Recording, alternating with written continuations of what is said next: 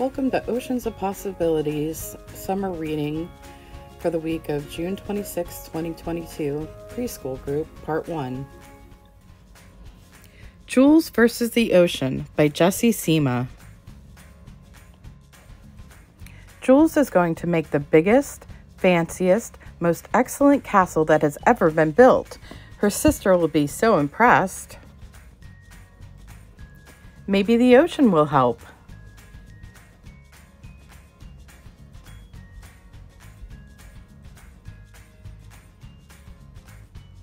Splash!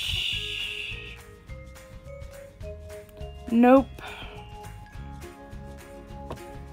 That's okay. Jules will build an even bigger, fancier, more excellent castle, all by herself.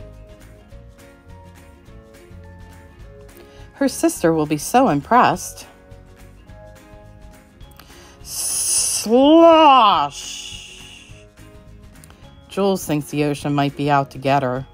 Her sister assures her this happens to everyone.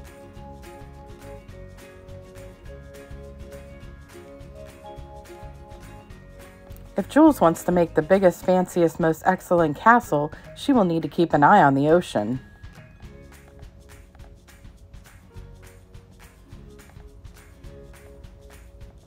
Slap! Not today, ocean. Enough is enough. Jules will not be pushed around. She will stand her ground. Wait. Where are her feet? It's a trap! No! Bucket! How is Jules supposed to build the biggest, fanciest, most excellent castle now? With no bucket and no hope. Her sister says the ocean isn't doing this on purpose. Maybe she's right. And who needs a bucket? Jules cannot believe it. Her sister is so impressed. This is definitely the biggest, fanciest, most excellent. Uh-oh. Crash! That was most excellent. They tell their mom all about the castle and how the ocean wanted to smash it. Mom assures them that happens to everyone.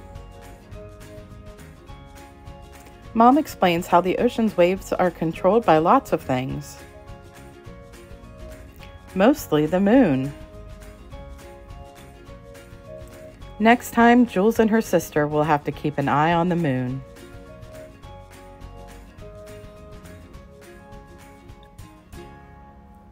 The end. Okay, so we're going to paint with watercolors and put salt on them afterwards to see what happens.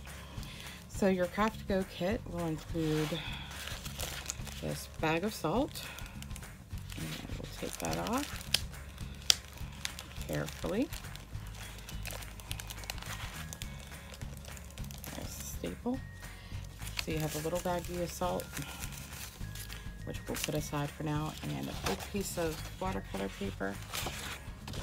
I'm going to fold backwards just to get the crease out a bit. And what you'll need is some watercolor paints. I've got this big set here. You'll need a paintbrush and water. So I have that in this little cup. Now all you're going to do is go ahead and paint yourself anything you'd like. I'm going to make an ocean scene, I think. We'll go ahead and put some sand. See how it runs together.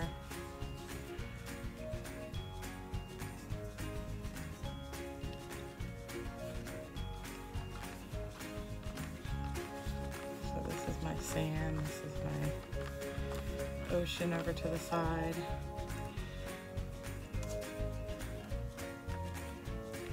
Make sure you use a nice lot of water. for your watercolors so that it spreads nicely.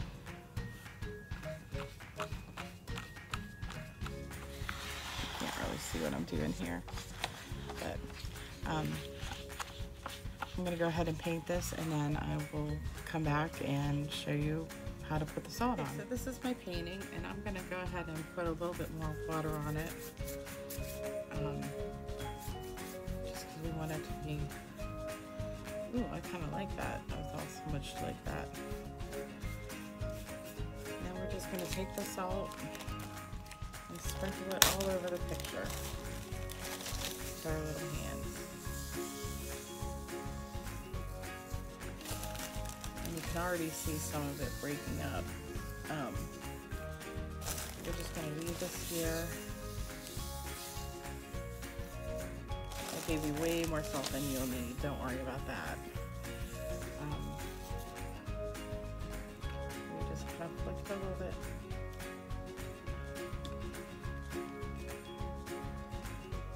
And we'll have to leave this dry. And once it's all dry, we'll see what it looks like.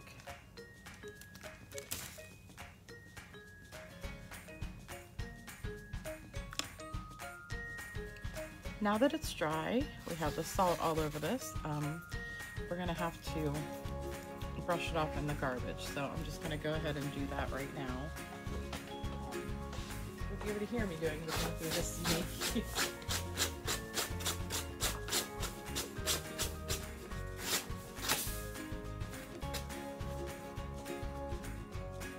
So this is what it looks like.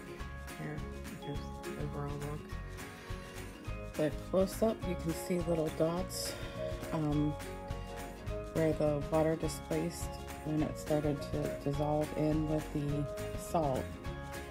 So that's what you want to get. So apparently the wetter you do it, the better. So maybe you'll want to do a little bit of salt as you finish each part of it, since it's a big piece of paper. But either way, it turns out pretty nice.